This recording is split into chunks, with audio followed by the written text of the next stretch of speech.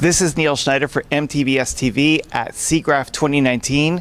To my immediate right is Stefan Holzer. He is CTO and co-founder of a company called Fyusion. Welcome to the program, Stefan. Thank you. So what does Fyusion do? We do provide tools for e-commerce customers or for marketers in general, digital marketers, to capture and visualize 3D content, but also to analyze that visual data and give their customers better information and better tools to make better online buying decisions. Okay, could you give a working example? Yeah, so for example, Cox Automotive, they're very big in the US automotive market. They do retail and wholesale of cars, and they use our tools to give their dealerships better tools to image the car, to easily walk around and create a 3D representation of the car so that their customers can see the car in detail from any perspective in an interactive way. So under normal circumstances, if I were to buy a car online, I'd see maybe a catalog of cars, I'd get to click on a couple pictures, hope for the best, and make my purchase. And in this case, I take it you're looking to find innovative ways to provide even more information. Does that sound about right? Yes, exactly. So we, as I mentioned, we analyze the visual data that we capture for our customers and then provide objective information on the status of that physical object. For cars, for example, we can estimate whether there's damage, where the damage is located, how severe the damage is, and therefore give users a report or like hints on what issues there might be, or like just have a better idea of what they're buying. Okay, good stuff. Now, you're holding a lot of equipment in your hand. You're holding a virtual reality headset. You're holding a smartphone. Yes. So there must be a reason for this. Let's start with the smartphone. Why are you holding a smartphone today, other than the fact that I told you to? Yeah, so our products are very much optimized for mobile devices. Our goal is to enable our customers to capture data using a mobile phone. So all they have to do is walk around an object and we create a 3D representation out of it. And it's really important to support as many mobile devices as possible and not require any special hardware from them.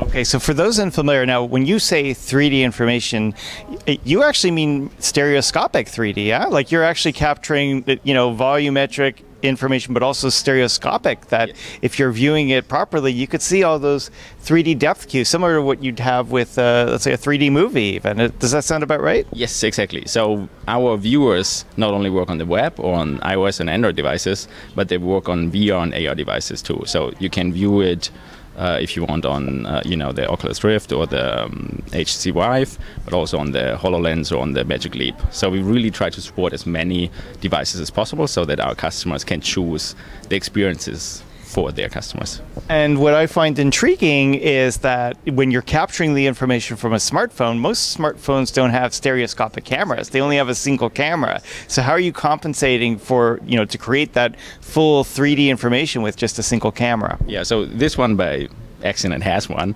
but in general, just walking around an object basically creates a set of virtual cameras. So we're really creating a multi-camera setup by just walking around an object, like a virtual setup, that we then use to do all the processing we need to do to create the 3D data that we need to visualize data for our users. Very cool. So for those unfamiliar, normally with a stereoscopic setup, you need a left and right camera view. So to capture a left and right view, yeah. And your mind or your brain combines them into that full stereoscopic image.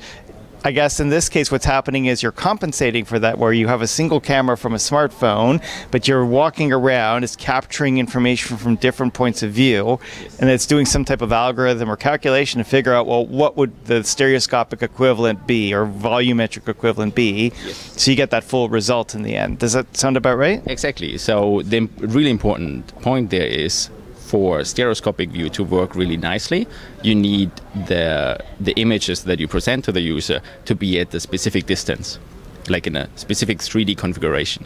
So we not only capture the images while somebody walks around the object, we then afterwards have algorithms that can re-render new views that haven't been captured specifically and present those in the device in real time. Now, I'm actually, how should I put this? I'm not giving this full credit yet because I'm speaking to stereoscopic 3D, but you're actually covering not just getting that 3D expression, that stereoscopic 3D expression, but you're getting some actual parallax movement as well. Am I right? So you can walk around, you can walk left, right, you can go forward, go closer to the object and go backward, and it will behave as the object is there in real, in 3D in front of you. All right, good stuff. Now, something interesting about this. Now, there's a trend going on in the industry right now called the client-to-cloud revolution, which is what it means is that there's a lot of energy being spent in the cloud to enhance and enable all kinds of clients, be it smartphones and computers and consoles.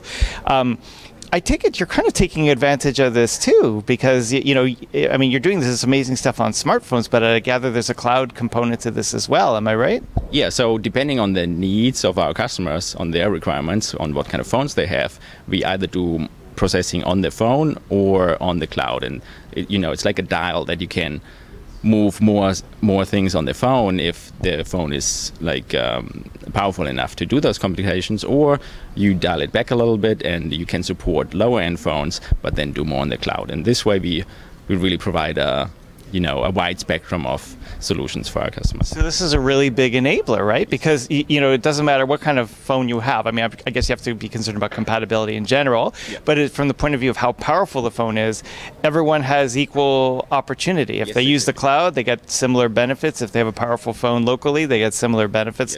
Yes. It sounds like there aren't very many trade-offs to speak of. Am I right? Yeah, we really want to enable everybody to use those kind of new technologies, and not just the people who have the highest end phones or like the top tier phone of this year. We really want to make sure that everybody has that experience and has the ability to capture the data in the way we want to. Now, how many people would you estimate are using this technology right now? Right now, it's around 150 million active users per month. So it is a really big community that is using the technology in one way or another, and we are actually really proud about having so many users. 150 million, if I know my geography, which I don't, it sounds like about half the American population. Is that about right? Yes, it is not only in America. I know, but from a comparable, it would be the equivalent of about half the US population. Exactly. Yes, yeah.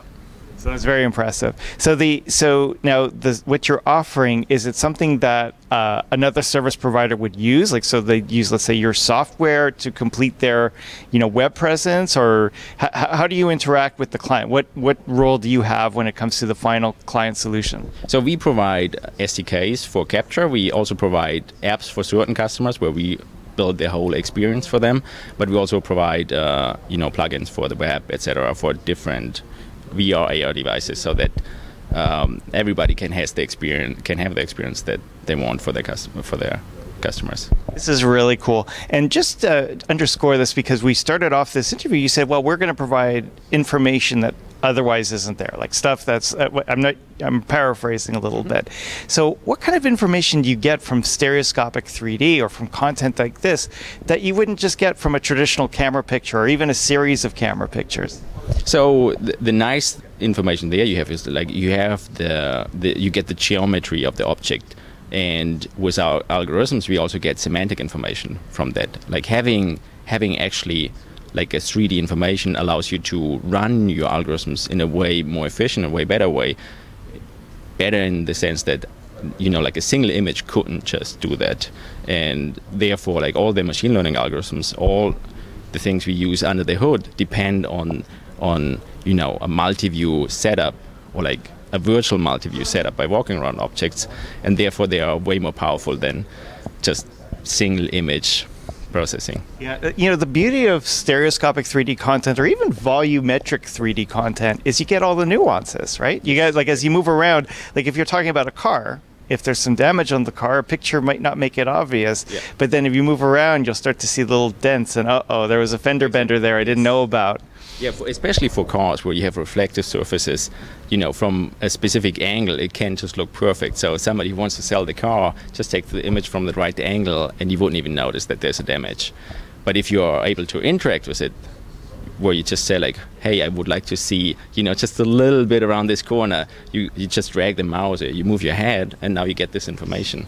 And I think this is really powerful for people to make better buying decisions online, and without necessarily having to be on site to see everything. And another benefit, and I know you're holding a head-mounted display, and this is compatible with augmented reality devices as well, but I would gather that even if you had just a smartphone and you could just like flow around the picture and look at the different angles, you'd get similar benefits. You don't necessarily have all this immersive tech. You don't necessarily have to have all this immersive tech to benefit from this. Does that sound about right? Exactly, because the really important part here is to have an interactive way to, interact with that data. So you don't just consume what somebody thought is the best way for you to consume it. You really have the power to control your own experience.